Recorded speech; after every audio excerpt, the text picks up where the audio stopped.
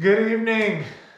Let's make a video. It's been too long. Let's build a 6.5 PRC Savage Prefit barrel. I'll walk you through the steps on how I do it here in my shop. So maybe you'll want to get one from me someday. We'll see. First step is cleaning it. The reason I clean it is so we can do the bore inspection. So let's get to cleaning. So this step, these are brand new barrels. I just used some Hoppies number 9. Dip my little finger in there, shake her up and down, and swab the bore. Do this 3 or 4 times to get rid of all the oil and contaminants that might be in there. Depending on how dirty it is, I'll run a brush through it.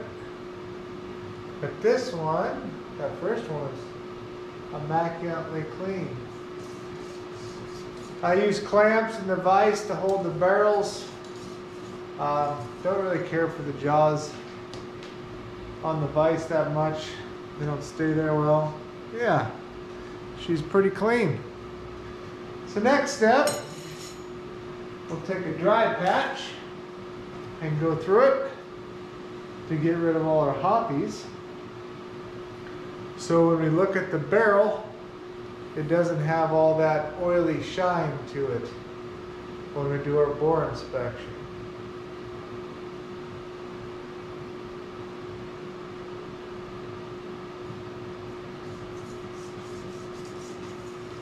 Okay, she's good, clean, and dry. So now I'll grab a test long bore scope and we'll give you a peek inside the bore. This is just a $150 tablet from Walmart, Samsung. Sure that's showing up. But this barrel is a 6 groove, 1 1/8 twist Wilson.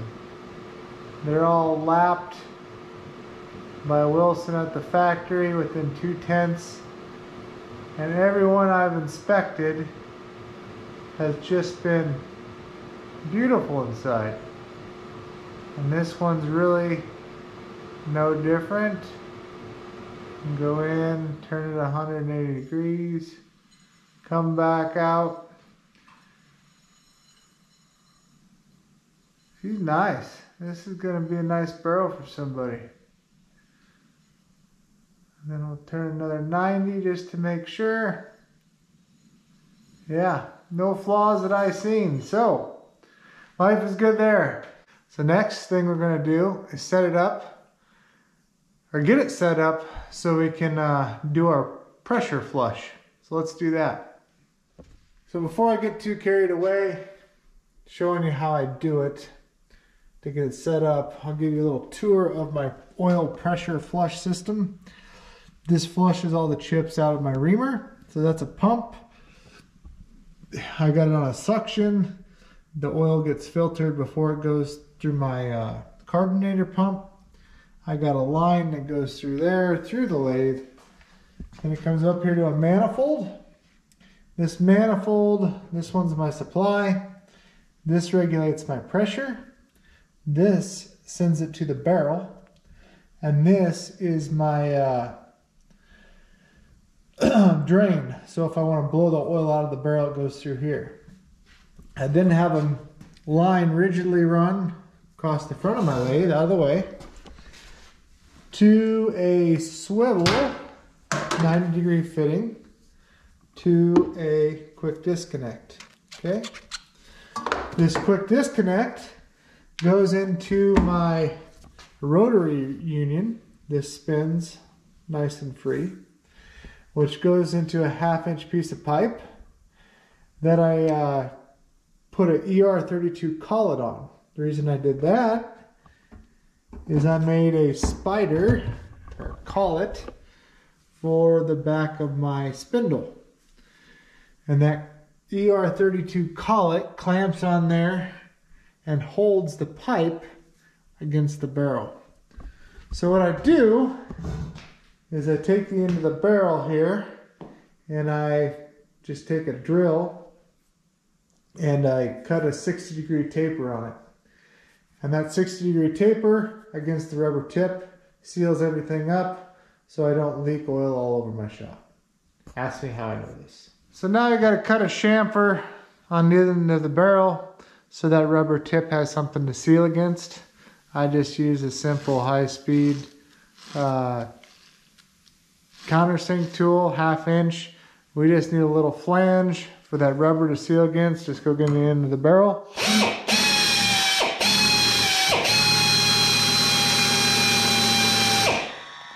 There we go.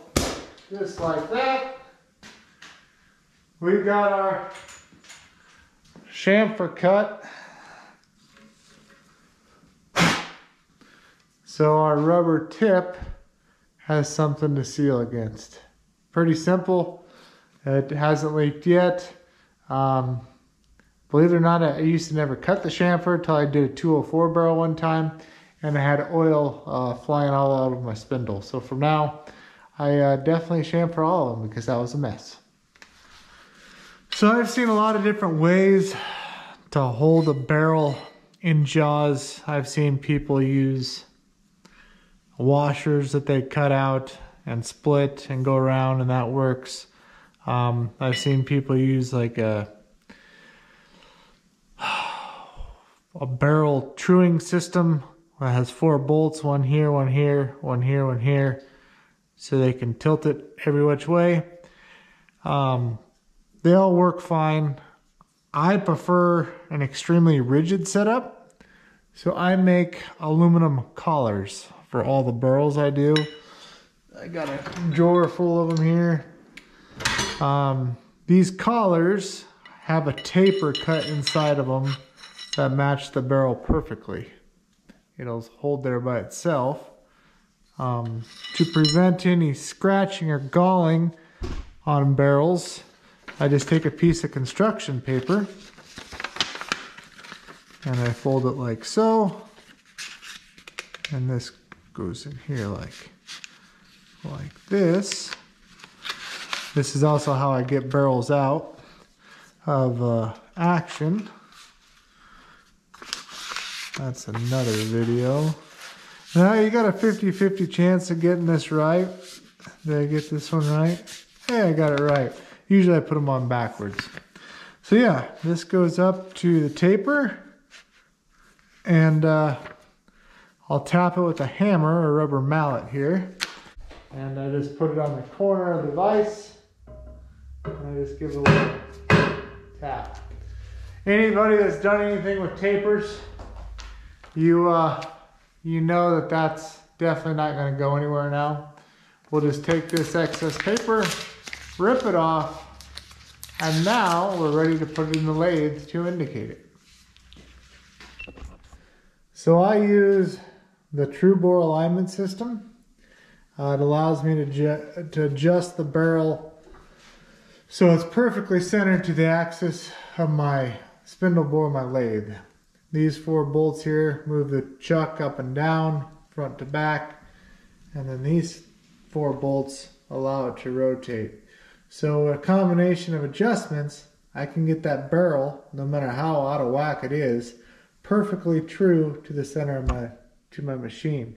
So all my cuts are perfectly concentric to the spindle of my lathe. Now in doing that, I do stuff pretty much exclusively off my cross slide. Most guys that you see doing stuff, they use their tailstock for everything. I used to do that. The reason I don't anymore is you got to turn this a bunch to get any movement, right? This, I mean, I can move it really quick, really fast. Plus, when we do our cuts, including my chambering off this, all my chambering is done off my cross slide or my carriage. If all my measurements are coming off the thing I'm cutting, I think it's more accurate. I'm not saying that the tailstock way is wrong, just not how I do it. So I'll quit rambling. I'll get the barrel in the chuck, And we'll try to indicate this booger in. So I've done a lot of experimenting with indicating barrels. Did the straight shot gunsmithing method. It worked. You got a little play in there. You need 2 bushings. They're kind of expensive. The system works, but any play, you get run out. Okay? Then you read online and like, oh, you need the range rods from Pacific to Engage. So I got them.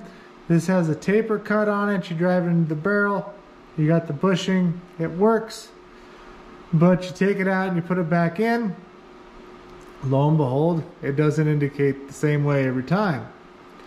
So then you read online more and you're like, oh, well, you need the Grizzly range rods. So you put this in here. You go in and out of the barrel. Put an indicator on here. And you indicate it true. That worked probably the best that I've played with prior to getting this little jewel. This right here is an inter-rapid indicator. Nice thing about this one, it's got a 5-inch stylus on it. 5 inches is a long ways in a barrel. It's a 1/2,000th resolution, but that's made for a 2.5-inch indicator. When we put the 5, each one of them tick marks are now 1/1000th of an inch. And like I said, I do everything off my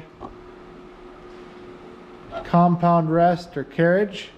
So I just have a drill chuck, set it on here, and then I put my indicator in like so, tighten it in so it can't move. Everything's perfectly aligned, perfectly center to the bore so we can indicate. If you guys are ever doing this, like you see me doing this right here, nothing too scientific about it, just be dang sure that when you're doing it, you have a carriage stop of some sort. Now, why is a carriage stop important? The reason it's important, because you start going back and forth, and lo and behold, it never fails. You go in and you smack your indicator against the back of the barrel.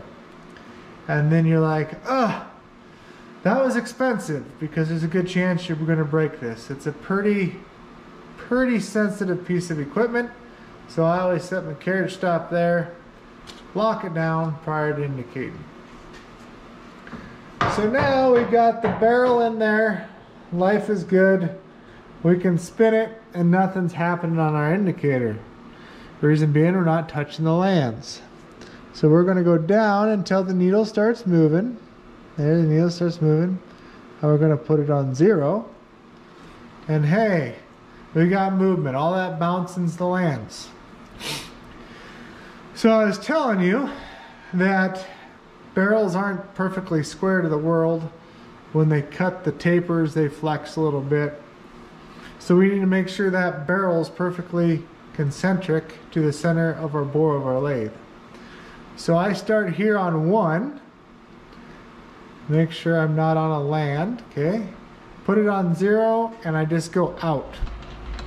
And see how it's about, what are we, 2/1000 out. Go back here to 0. 0 it.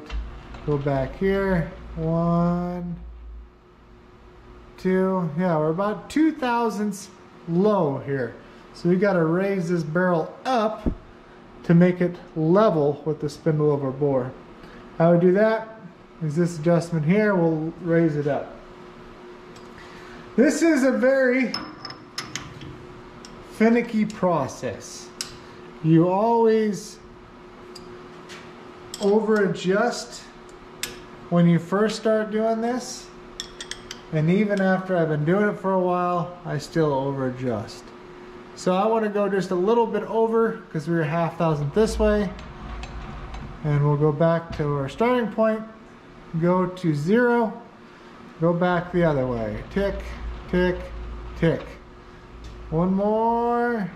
Nope, I ain't got enough travel. So we're on 0 there. Get you a little better view so you can see all this madness happening. Go in, tick, tick, tick. All right, so now that barrel is sitting level there on our first #1 mark on my my chuck. I had to mark every one of them because otherwise I'd lose track of which one I was turning. So now we'll rotate it 90 degrees and we're going to be on mark 2. Okay, we're on 0. 1, 2, 3. Man, we're pretty darn close. Really darn close. 1, 2, 3. Okay. So we can consider that a win. So now we got the barrel level up and down 90 degrees to its axis. So now we got to check the run out. The run out is this. That barrel is going to be wobbling. So we'll go like this. So watch when it drops. We're high, we're low, we're high, we're low. So we have to get that so it stays bouncing on the same hash mark every time. So we'll go to the low side here, go back one. Okay. We'll split the difference. So we got to get that to 0 because we're on this side. We'll move it to 0.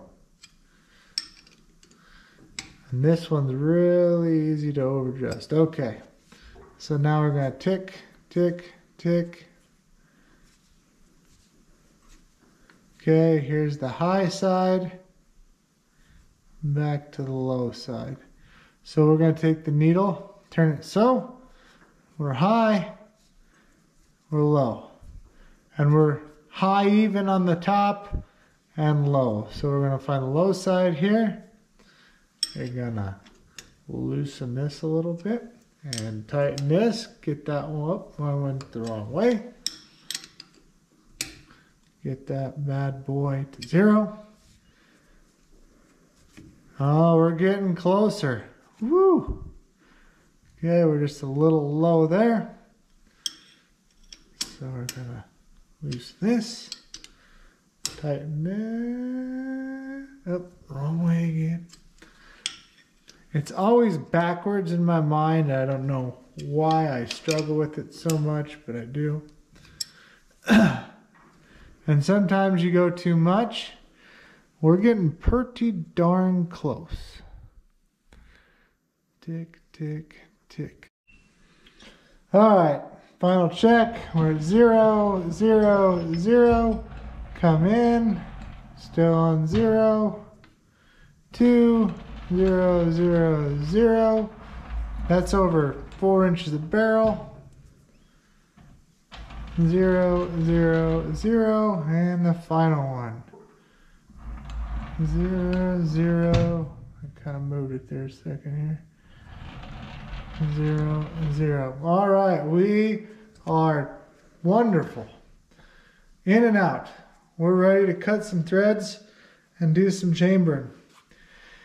It's a very timely process. You can see I can wiggle the barrel here by hand, and that's 3/4 inch barrel, so pretty fussy setup to do it, but that just ensures that when that bullet hits the lands, everything's perfectly straight.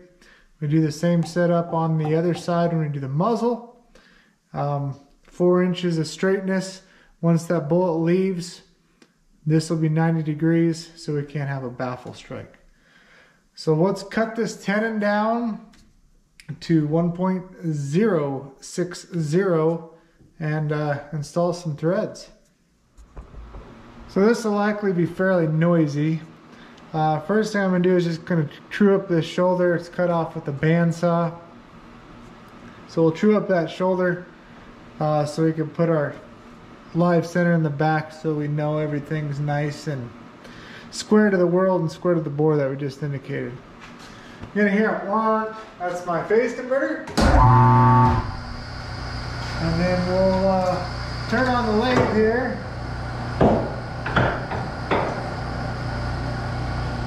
and we'll get this thing squared up.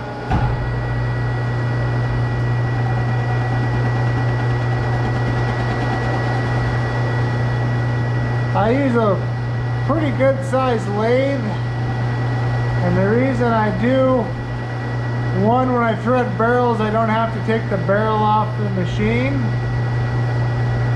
The barrel can stay attached, or barrel off the action. It just saves me time. I ain't got to worry about re-head spacing anything. And another reason is I can take some pretty healthy cuts.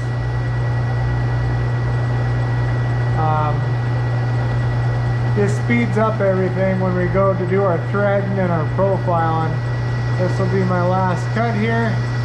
Then we'll throw the live center in so we can turn this down to 1.060 for a Savage tenon. We got that cut. Stock. Bring it in over. I hope this isn't too noisy.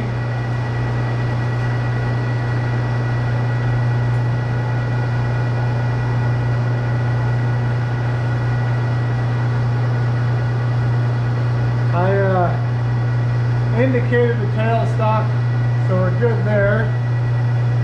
We'll make a truing pass here.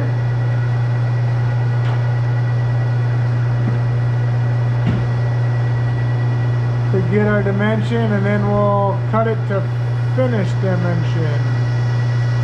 Go in, go over here.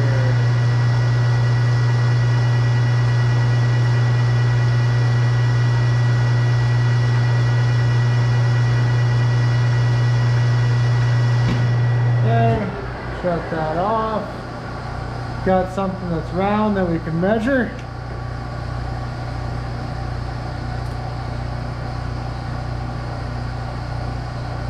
.695.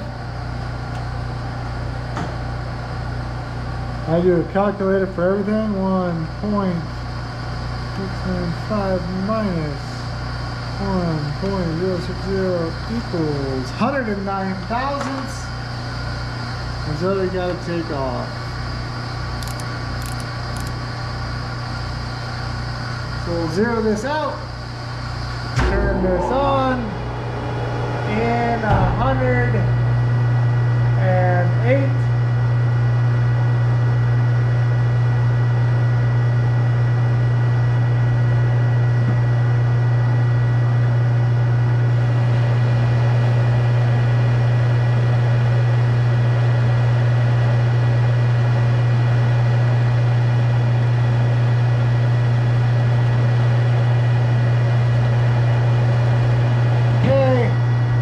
Double check our measurement. We should be at 1.065 if we are, or 060.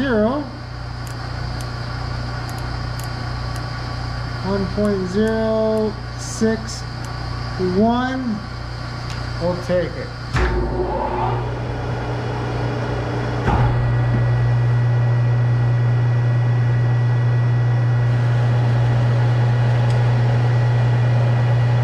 Why I love a heavy machine. You can take a nice big hefty cut, get a good finish.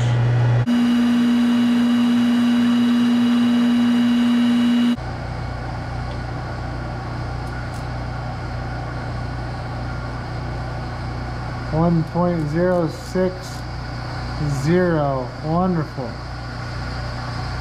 Next thing we got to do is cut this to length for our shoulder. I got this roughly a 1/2 inch, 493, about right there.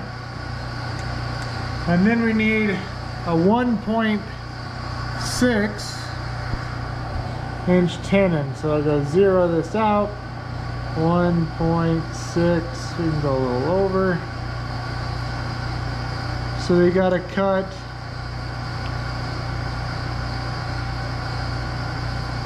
this off, so we have 1.6 inches of threads. This will go here when we screw on. It won't look really nasty out here. A lot of them will have a really a ½ inch after the flange, so it goes to the taper. I think it just looks better that way. So we'll swap this cutter out for a parting tool.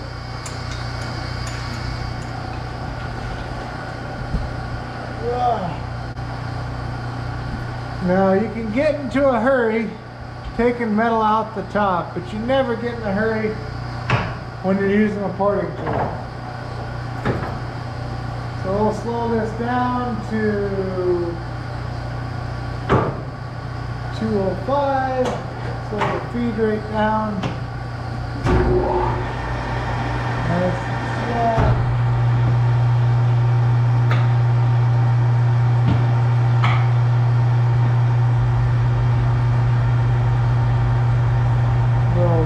Slicker there.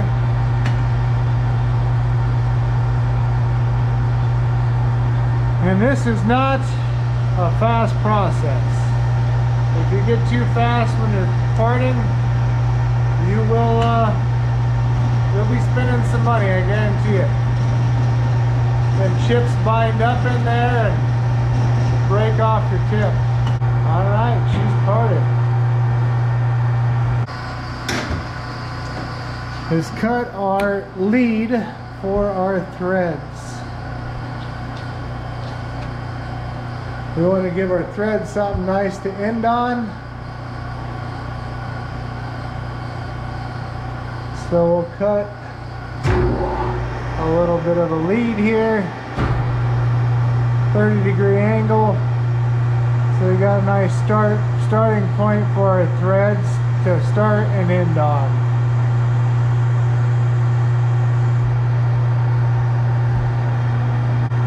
Back with this, we're going to make a fine skim pass just so we got a nice clean contact point. Our parting tool is kind of rough. We'll pull this back out. A nice little chamfer on there to start our lead for our screws. Next thing we're going to do is set up our thread. So that's my threading insert tool. We're going to go to where it stops. Marks right there. I'm going to zero out my digital readout up top. We're going to go back over and over 1.610. 610 thousandths. Okay.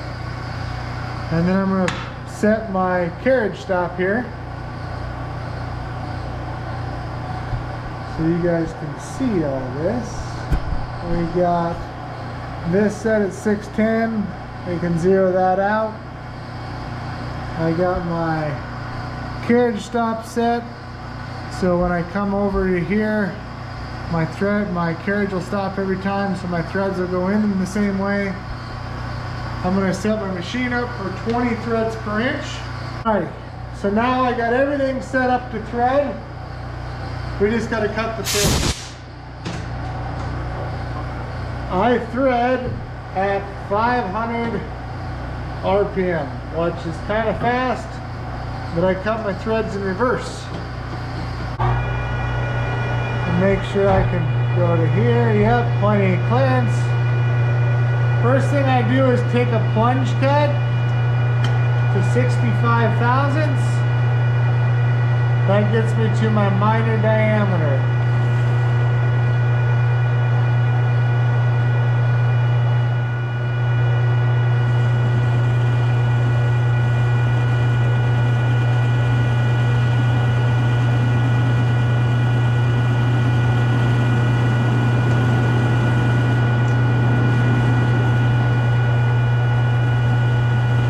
This just gives the tool something to, gives it clearance so it can start the thread nice. You're not grinding on your tool as you're cutting into your threads. So there's 65 thousandths, okay? Make sure we're at 0 here.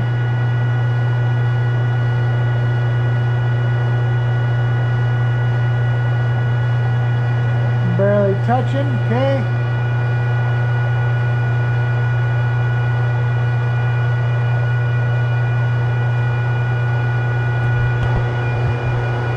So just confirming everything. We got everything zeroed out.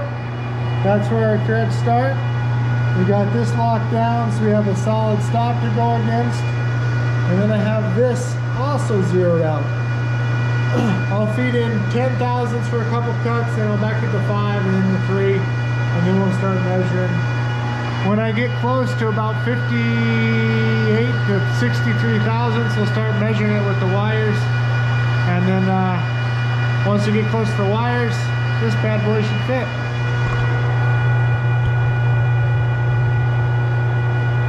So I'm running my lathe in reverse now. I'm gonna go in 10 thousandths.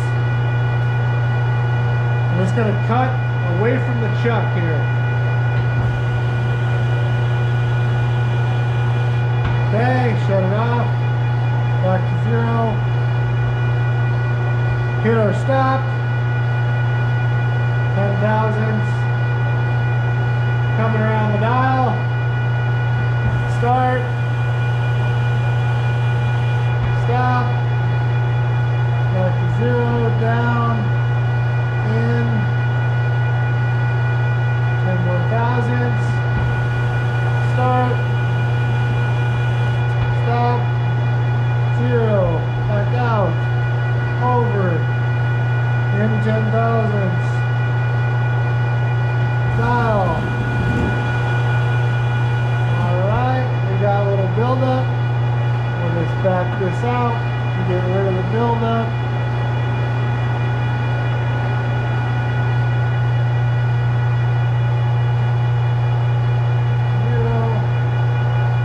So you heard that noise. Now we'll start taking smaller cuts.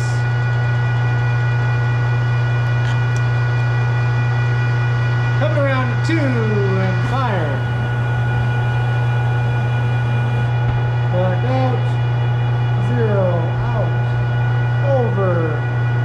Into 0. 5 more thousandths. Start.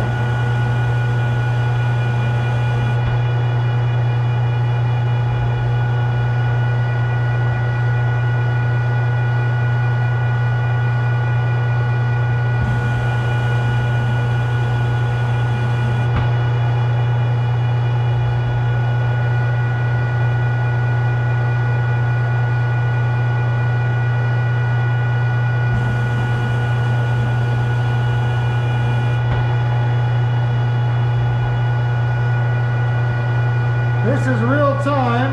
We're not speeding nothing up here.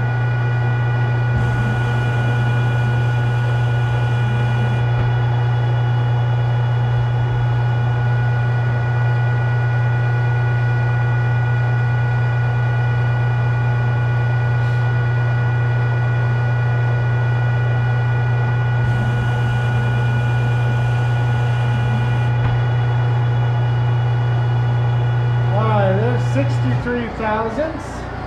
Shut that noise off. Take this off. Reverse, reverse. And then we'll see if this thing even attempts to go on. It's starting to go, but it's tight. Okay? Over. Go back in with this thing. The deeper I go, the smaller cuts I make, so it seems like it takes a lot longer than at the end and the beginning.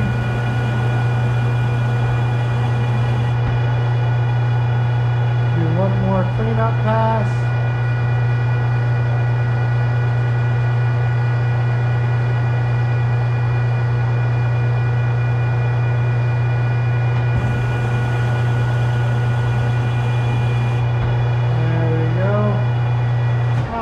Shut that back off. Pull this out. These Savage nuts are really sloppy. So I do a class 3 fit. So it screws on there with no issues, but that's still going to be too tight. So I'll get my thread calculator out. I do that on the Google thread calculator. Just go to theoretical machinist. The diameter is a 1.060.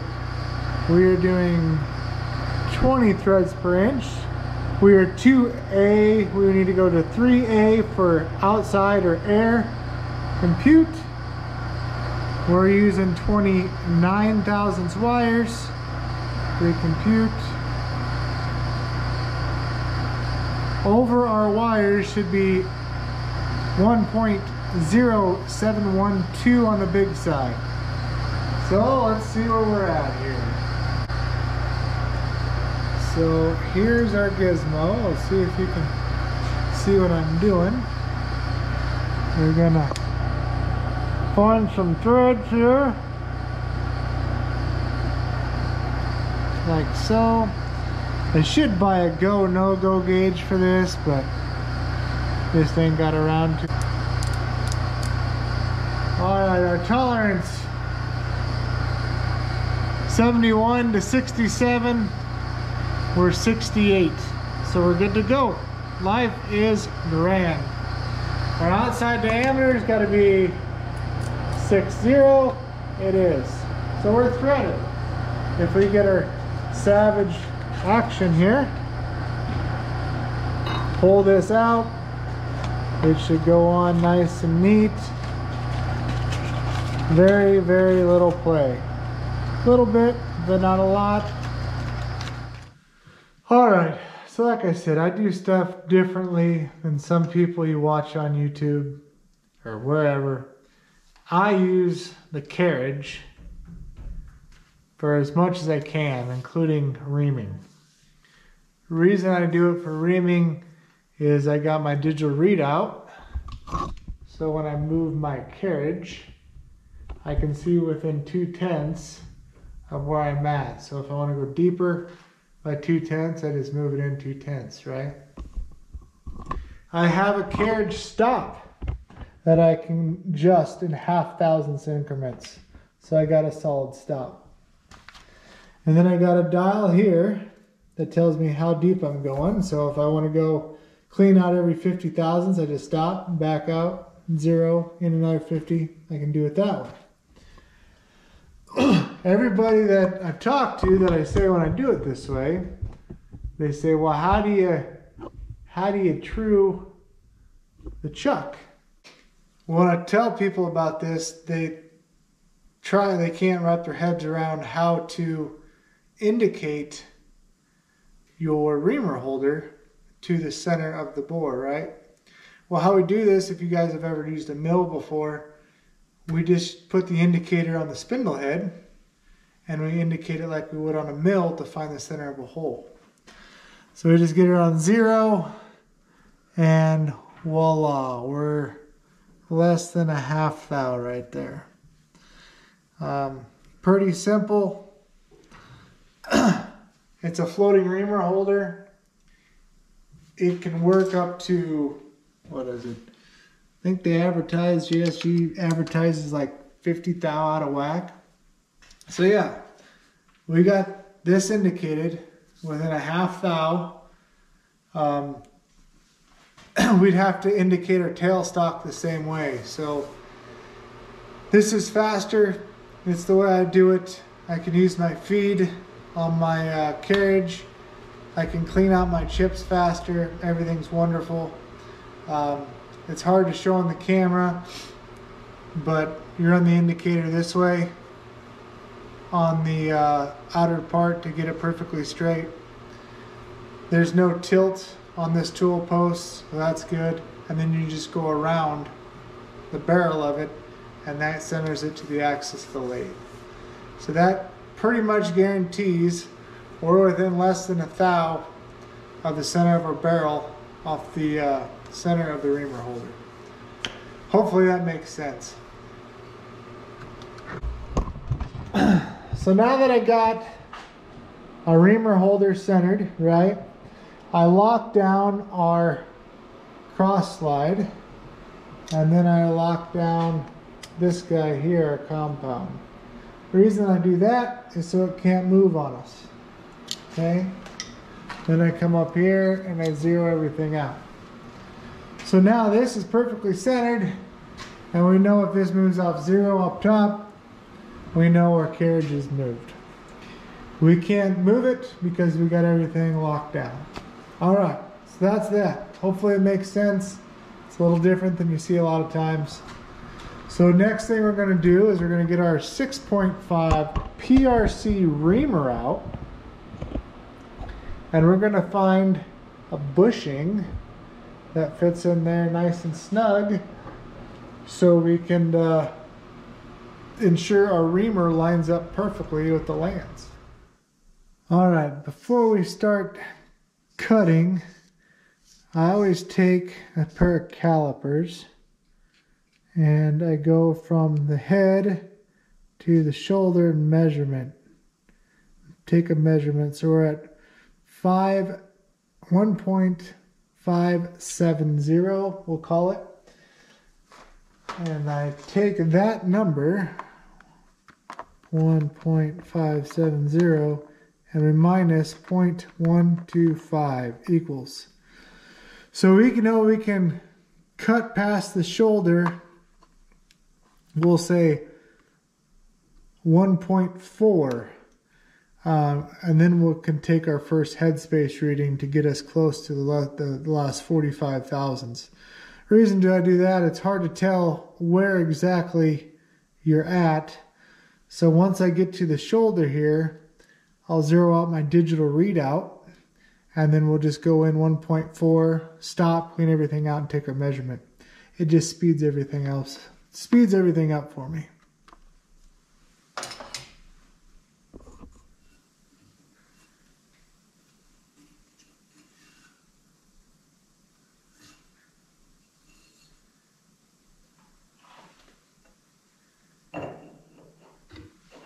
So I was explaining earlier, this is the adapter I made for my ER32 collet.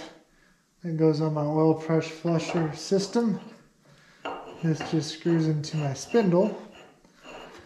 This lathe has a 3 1/4 inch spindle, which makes it nice. I don't have to break down very many rifles. The only one I had to break down so far is like a Ruger Model 77 to thread that barrel. Otherwise, I can just throw the whole rifle, recoil lug, and all in there. And it's absolutely super simple to thread muzzles that way. There we go. Okay. We got this thing in that cone. Life is good. Slide this in. Tighten up our collet.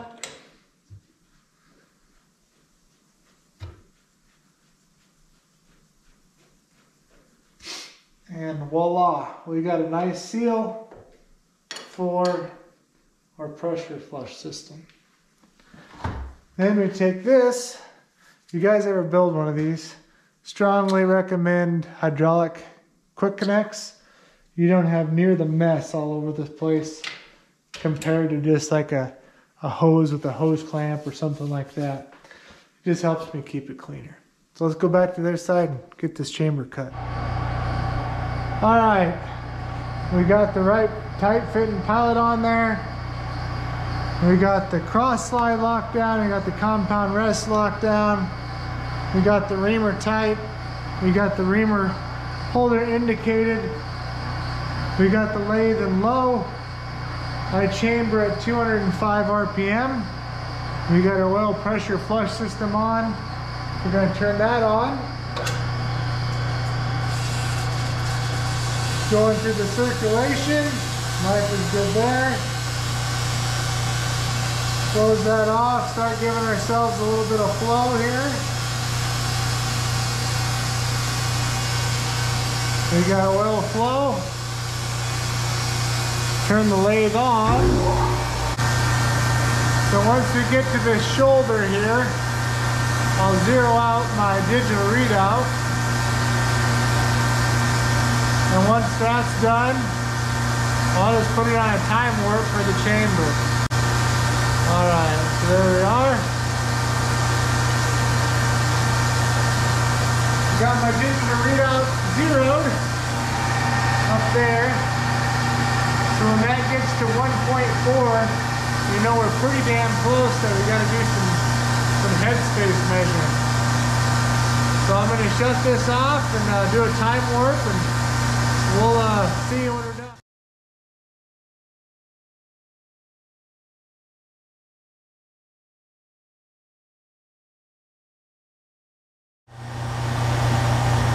We're going to take this thing, slide it here. That's our stop. We're going to zero out our, so we're 0, 0. We got this thing stopped, so we know where we're at. I'm going to back this out, shut off our fluid, shut off our machine.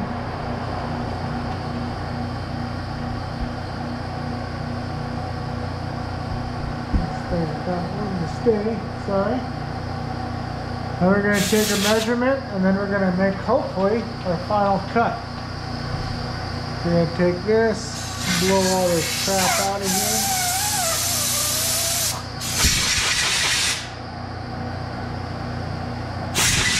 This in here. We're going to be a little big, I hope.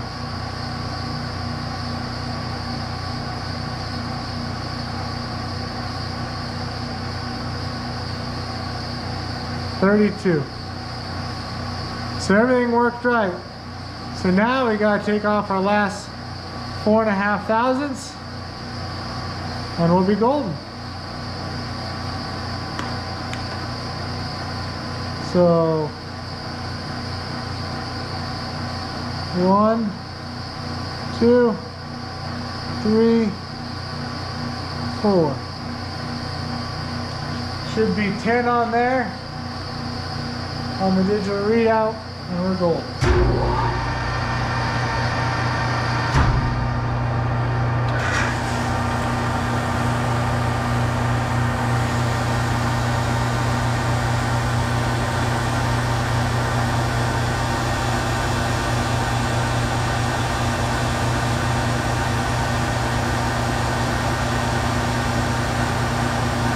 There's 6.4.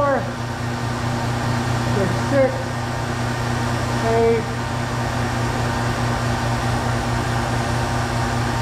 9, 10.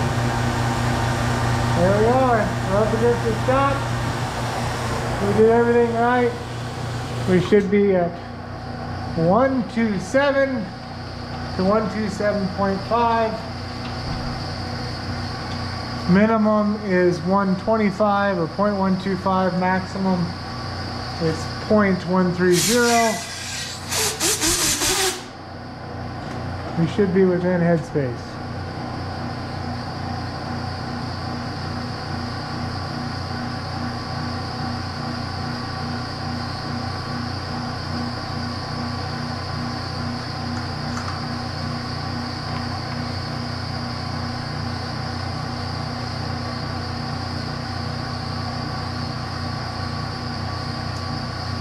Look at that, 7.3. Oh, look at that.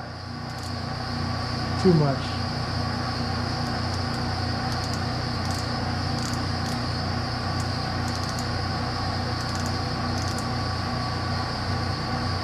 More money. We just snuck up on it. Perfect. So yeah, we're head spaced. Life is wonderful. 1.127. Our minimum is 125. The maximum is 0.130. We're going to take a little chamfer here so we can ensure we got some smooth feeding and not scratch the brass.